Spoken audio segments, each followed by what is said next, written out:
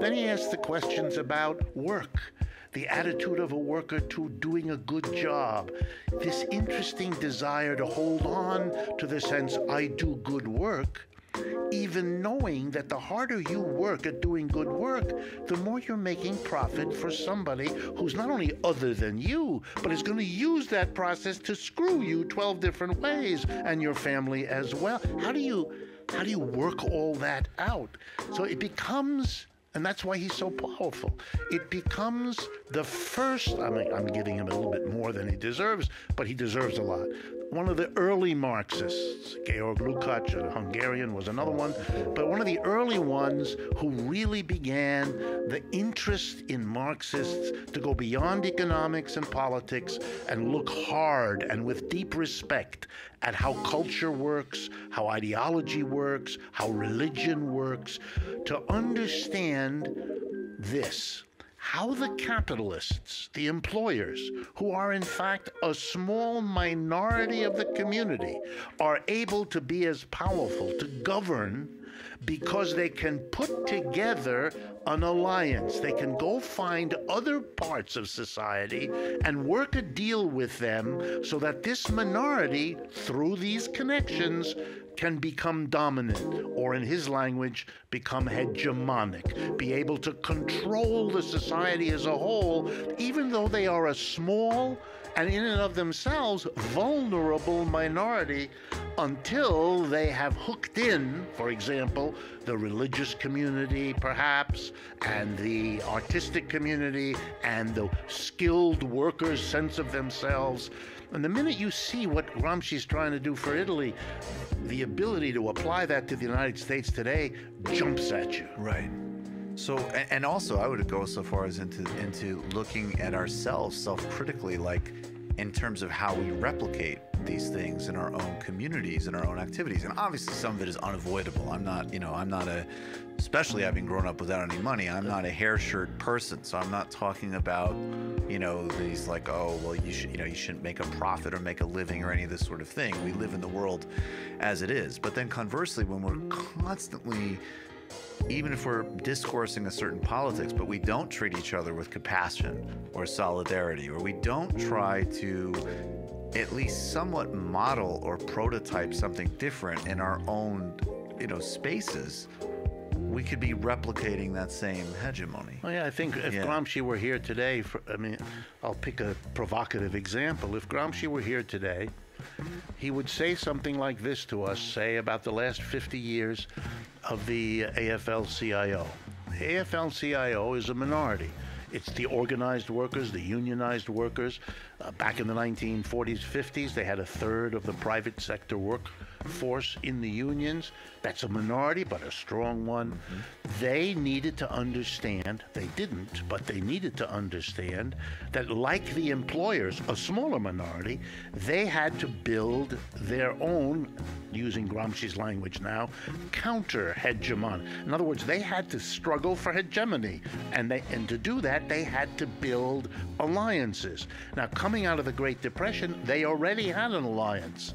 They had an alliance with two socialist parties and a communist party, and they were big in those days. And all of the people who were touched by all of that, which is a lot of people, they either could build on that coalition, which had been very successful in the 1930s, getting us little things, Social Security, unemployment compensation, a minimum wage, and a federal jobs program, which affected, almost every family in the country one way or another. Right. So they had proven that they were powerful. They were proven that they could act politically. They had proven that they could become close to hegemonic, since every one of those things I just mentioned was opposed by the business community with fervor all through the 1930s, but they lost.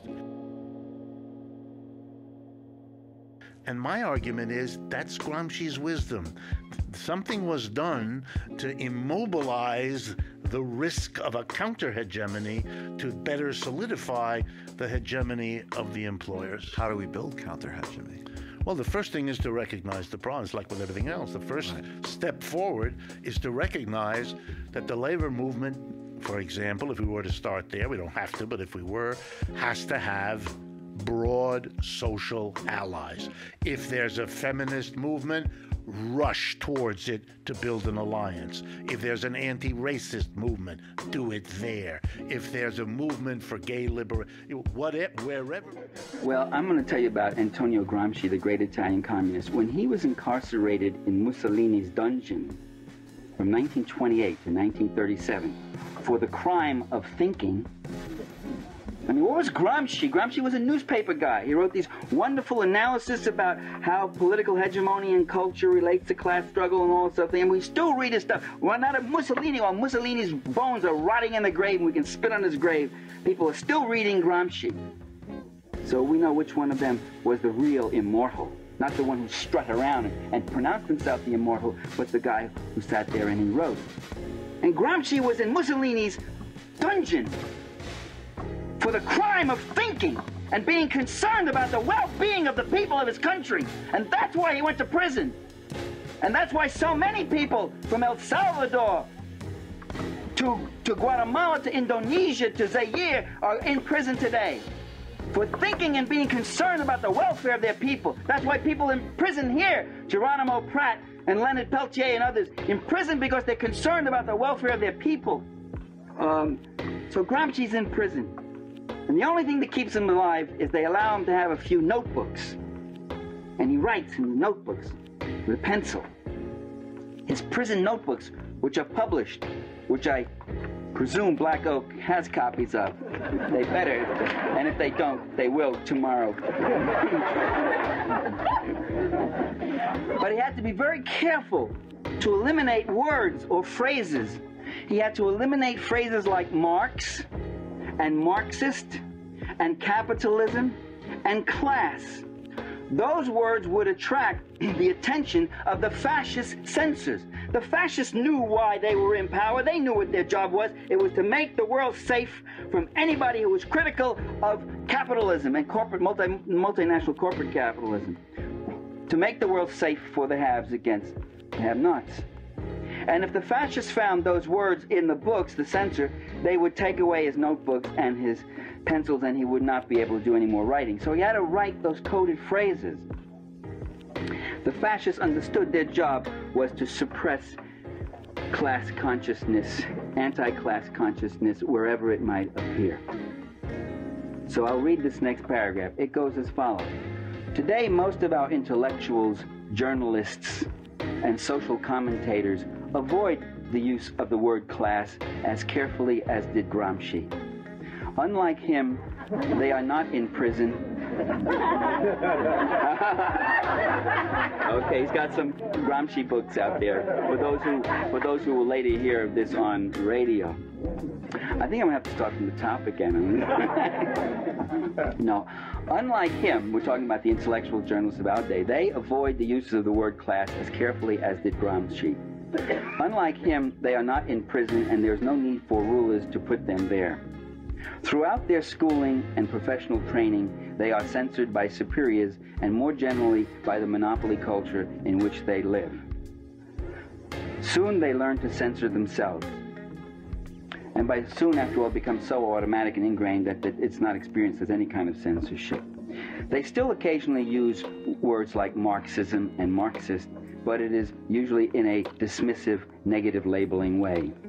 They don't need a fascist censor breathing down their necks because they have a mainstream one implanted in their heads. These internalized forms of suppression are far more effective in preserving the dominant ideology than any state censor could hope to be. Gramsci knew he was being censored. Many of our intellectuals and pundits think they are as free as birds, and they are, as long as they fly around in the right circles.